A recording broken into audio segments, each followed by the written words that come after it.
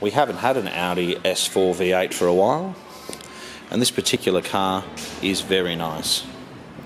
It's a 2005 Audi S4, obviously. Got the 4.2 litre V8, which has a whopping 253 kilowatts. It's totally standard, except for some exhaust tips, and it's done 139,000 kilometres with a very good service history to it. The interior is excellent. I'd go so far as to say it's one of the best Audi A4s or S4s I've seen from this era in years. The suede on the seats is excellent.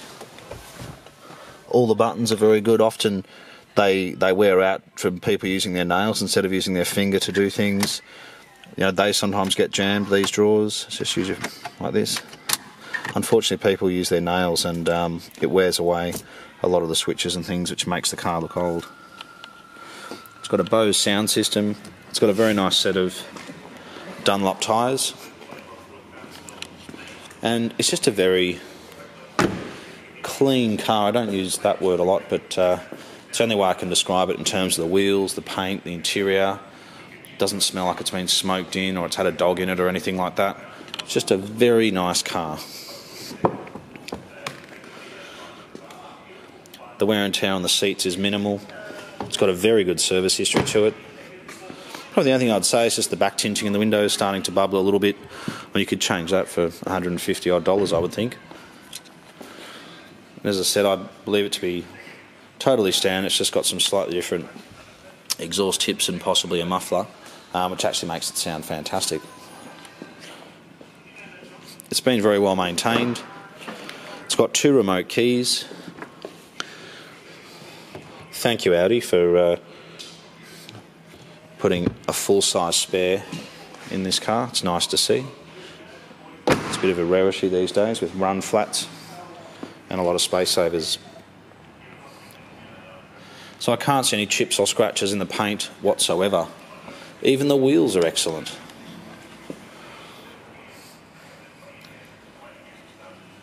But if you've been looking for an Audi S4 V8, unfortunately there is a lot of rubbish around. But the good news is this is a particularly good car.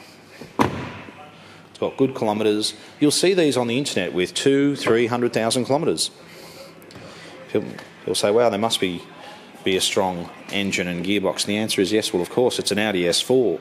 So it's got a stronger engine, which is built to last, and generally much bigger brakes, a stronger gearbox and diffs to handle the extra power, as opposed to just an A4 1.8 litre nothing. So with these AMGs, Motorsport, S and RS models with Audi, they really are built to last. And they come with all the gear, including your driving lights, xenon lights.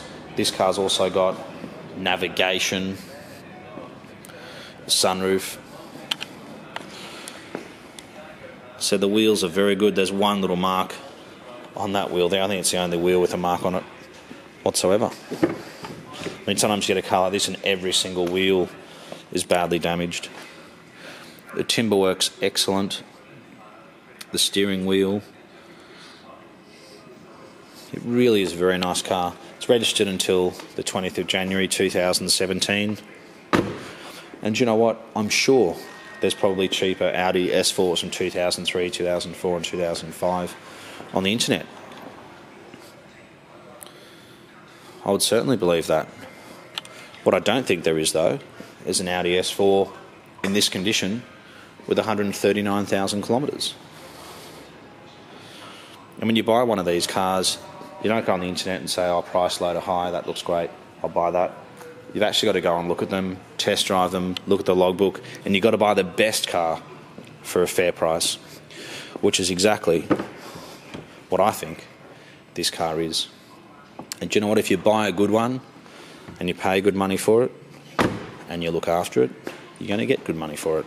It's as simple as that. If you buy a cheap car for 15 grand or 20 grand, whatever it might be,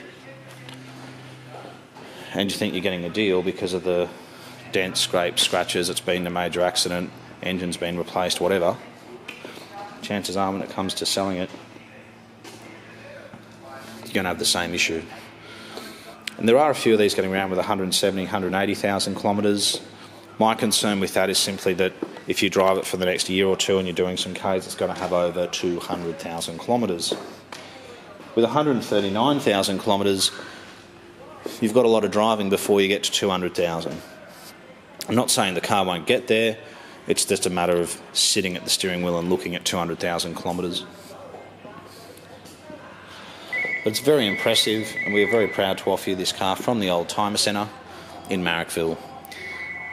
Thanks so much for watching, and we look forward to hearing from you.